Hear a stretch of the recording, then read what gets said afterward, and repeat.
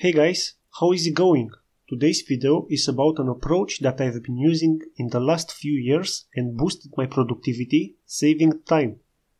It's about using Vim directly in the browser. Long story short, Vim is a text editor mainly used in Linux terminals. It has been created in the 70s when not all the computers had graphic user interfaces and the mouse devices were not so popular, so all the work had to be performed from the keyboard only. We can use the same approach nowadays, browsing the internet only via keyboard. We will see how in a second. First of all, we need to install the Vimium browser extension. You can find it in any browser web store. That's it. From this point, we no longer need a mouse in the browsing context. We can do everything using only the keyboard. Great, let's get into it. Access any page, press Shift and the question mark key, and it will display a list with all the key shortcuts.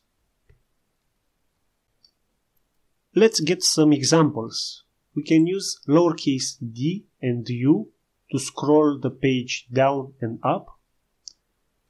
Press the escape button to close the menu pop-up, and simply press lowercase d and u.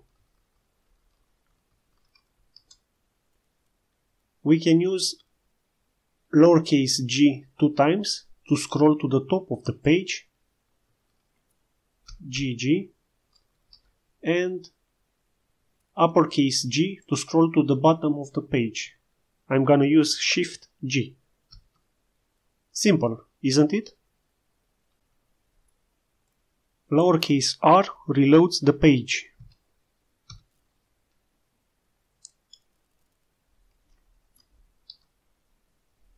Now, an interesting part.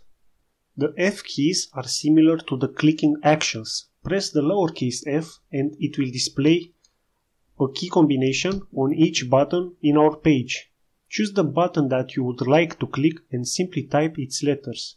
For example, I would like to click the YouTube history button, hence I press the following keys: L and E. In order to go back to the previous page, we can use the uppercase H.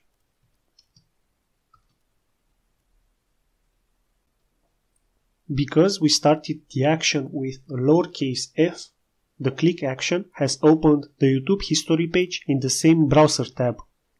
If we apply the same procedure but using an uppercase f instead, it will open up the page in a new browser tab.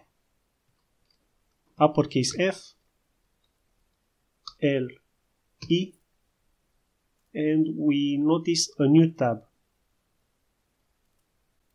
In terms of tabs manipulation, we have lowercase t to create a new tab and uppercase J and K to navigate through tabs left and right.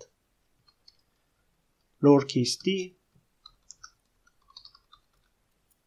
and uppercase J and K.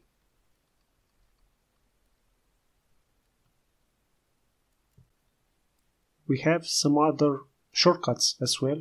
For example, G0 to go to the very first tab, $G to go to the last tab, YT to duplicate the current tab, lowercase x to close the tab, and uppercase X to restore the closed tab.